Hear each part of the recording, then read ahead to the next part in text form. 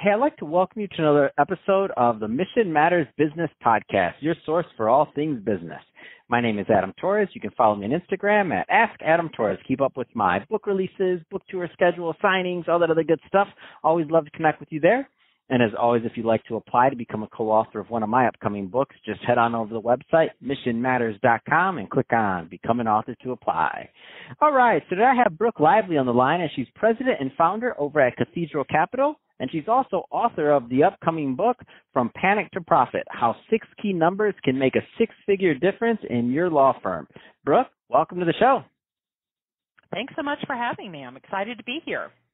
All right, so today we're going to do a book episode. I can't wait. We're going to get into your new book, so From Panic to Profit. But before we do that, I want to get a little bit further into what you're doing over at Cathedral Capital. Tell us a little bit more about the company, please.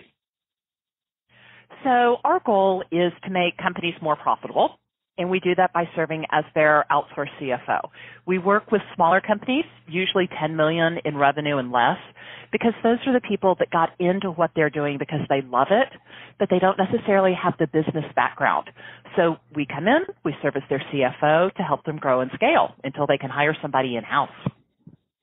So I know this is going to change, obviously, from company to company experience, right? But in your niche, I feel like there's some common themes that happen over and over again. What do you find are some of the common themes of mistakes of that maybe companies or opportunity areas, we'll say, that companies are making at this moment that you kind of go in there and help clean up?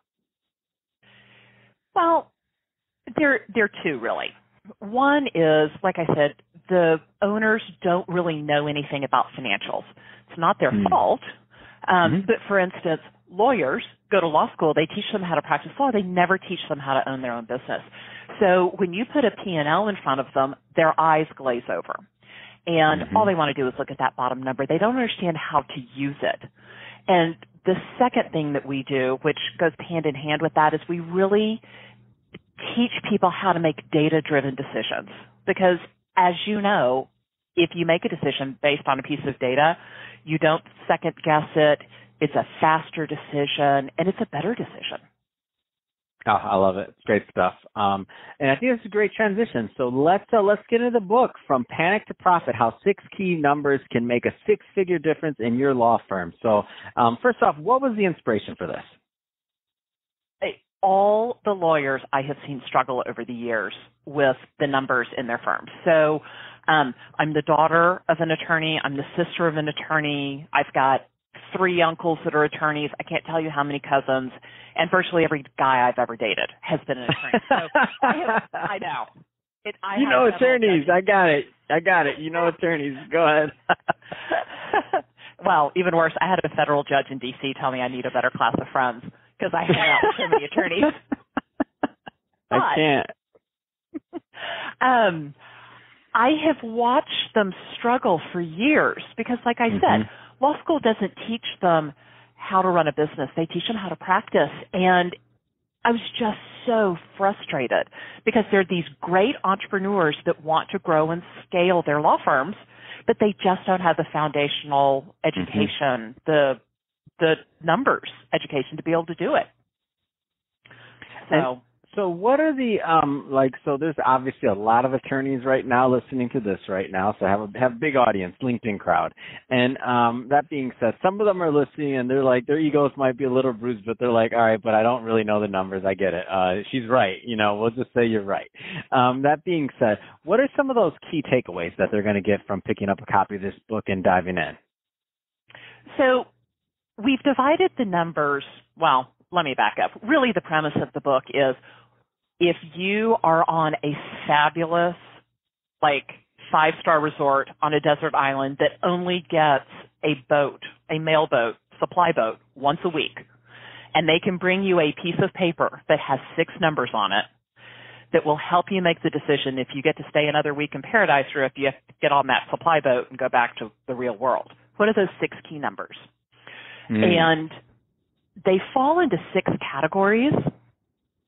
So the categories are cash, which is your cash balance, your AR, your monthly nut.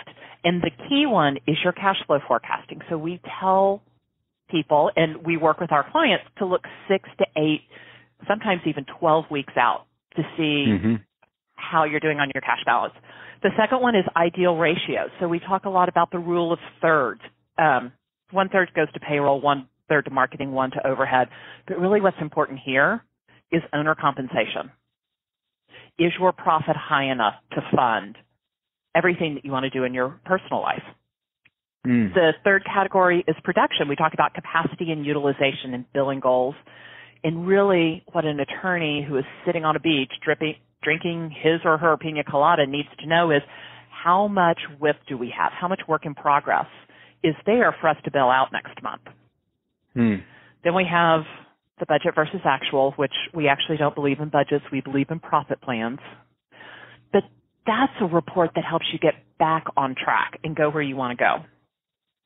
I love it. Go ahead. Yeah. Oh, okay. So the next to last category is marketing and sales. And we look at conversion cycle and conversion rates by referral source. But really what you want to know is your sales calls booked, because your sales calls booked tells you how many clients you're going to have, which tells you how much revenue you're going to have. And then the last one is similar. It's in the category of case management. We look at all kinds of things about cases, average price, average length.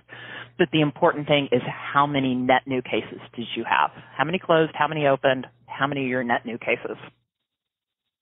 Man, I love this, and I love your approach. And for some of the people listening who aren't attorneys that are listening and they're kind of thinking in their head, it's like, I love that you wrote this book for attorneys, just to be clear, but the numbers that you just said are like, those could be on any business. I mean, it might not be net new cases. It might be net, if it's a SaaS company, a tech company or something like that, it might be, how many new clients you bring on, how many new contracts, how many new, but I just love it because the fundamental principles though, are there for any business, in my opinion, what you just described. But I do like that you actually really niched it down and you spoke the language of attorneys in this, because if you didn't, I feel like there's not that many books that are written that speak their language. And because of this, I think they don't always get the information or digest it in the same way. Because, when you read something and it's not talking your language, you think maybe it doesn't apply to you, right?